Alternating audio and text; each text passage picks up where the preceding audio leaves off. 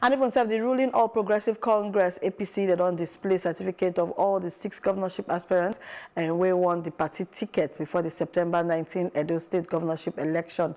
The credentials of Governor Godwin Obaseki and 5 other aspirants we don't buy and complete plus submit the party expression for interest and nomination form for display na Pastor Sagie Ize-Iyamu and Dr. Pius Odubu, Engineer Chris Ogenwanyi, and Honorable Saro Obaze, and even Honorable Matthew Aikwe Huenze. And these credentials are on display for both the National Secretariat of the party inside Abuja and the Edo State chapter office for inside Benin. And to join us are Dr. Dan Ekhareafo, a political analyst. And good evening, Doctor.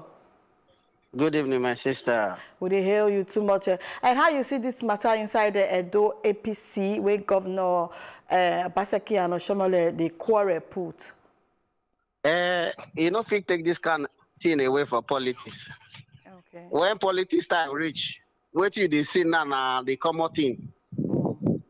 So it's not something strange. Okay. So if primaries they go be indirect and governor say na so intake one time. So how the states go take manage? And you know as the PDP or you see the PDP say they go fit win the election. Well, now 2 questions you asked me. So the first one is whether na direct or indirect primaries. Exactly. If you look the gazette where the governor don't make, he said na indirect primary in one for Edo State. Okay. But the party said na direct primary. As the matter, court don't say on Thursday they go hear the matter. Okay. So if court don't decide, we go feel know the direction the thing go take. Okay. But what I go feel tell you be say primary go hold. Whether na direct or whether na indirect. What I know say primary go hold.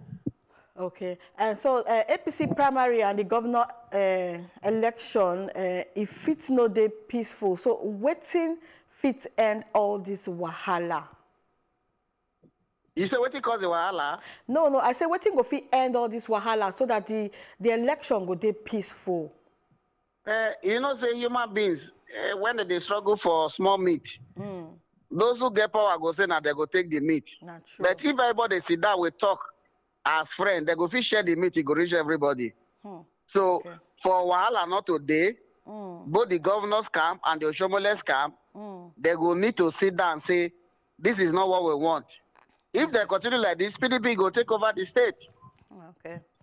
So last, how you see everything as you go take be? Because as it don't be like this, we hear say one brigade they happen here, another brigade they happen there. For as you be say you be a bonga citizen of Edo State, how you see say the election go be last? Who you think say go win last?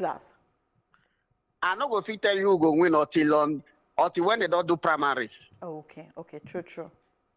Now after primary, I go tell you say na so person go win. Not true. Okay. All right, then thank you so much. And Doctor, you too much and for this Ogbonga informative where you can put inside our Ogbonga news. Make you get better evening. Thank you very much. Thank you so much.